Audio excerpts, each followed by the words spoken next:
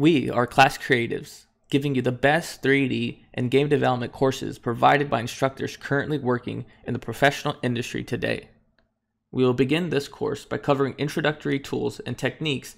We will provide real-time use cases by creating 3D game assets from start to finish. You will not only learn how to use the tools, but how to apply them with an end project in mind. This will help you learn the necessary tools and techniques to jumpstart your career in the creative world of game development. You will not only learn how to create amazing game art, but you'll also develop the ability to understand and apply current industry workflows and tools that top-tier industry professionals utilize to create some of the most memorable AAA gaming titles. I'm excited to serve you, and I'll see you in the next lessons.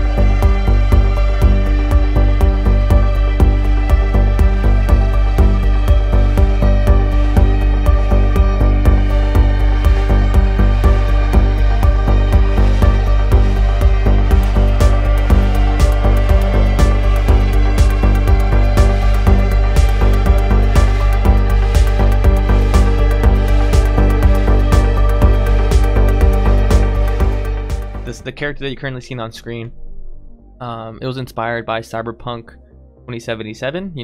CD Projekt Red, they're doing beautiful work, amazing stuff with this game. And when they announced the teaser trailer, a few concept artists had posted some inspiration, styled concept arts on ArtStation, and I saved it. I was like, oh, maybe I'll make one of these characters, at some time in the future. Just love the work. And when they released the gameplay, I was super excited, and I was like, perfect timing. I had just started streaming, and I needed to find a stream character that we can start from scratch and get all the way to a production ready in-game model. And so this concept art is created by Pierre Raveneau. He is a talented artist. I believe he's from Ubisoft. If I didn't say your name right, I'm sorry. But he has beautiful work. I'll go ahead and post a link to his work in the description below. And yeah, so I'm having a lot of fun. The stream, I'm learning a lot with the stream. We're getting over the hurdles. We're having a good time. And so what you're watching now is just a quick Marvelous Designer detailing pass with some internal lines. I'm following the concept art closely. It's more of this piece that I'm making, it's more of a inspired by, like the concept art has these kind of pants, and it has a coat, and it's an Asian female, and it has some boots, but I'm taking my artistic liberties, and wherever, if the Twitch chat's like, oh, we should go this route, I'll take a look at it and see where we go. So the piece is, it's not following the concept art 100%. I found a real world face for reference. I've been using, other stuff, and so it's more of like I'm taking my artistic interpretations, and so I'm having a lot of fun with this character. So I hope you guys, enjoy. Because if you guys have any questions, feel free to let me know. I plan to utilize the YouTube channel a bit more from now on, and maybe whether it be specific tutorials that my stream has questions about, or more time lapses or speed sculpts, whatever it may be. I am just excited for this journey. I hope you guys enjoy, and yeah, until next time, you guys take care, and have a good one.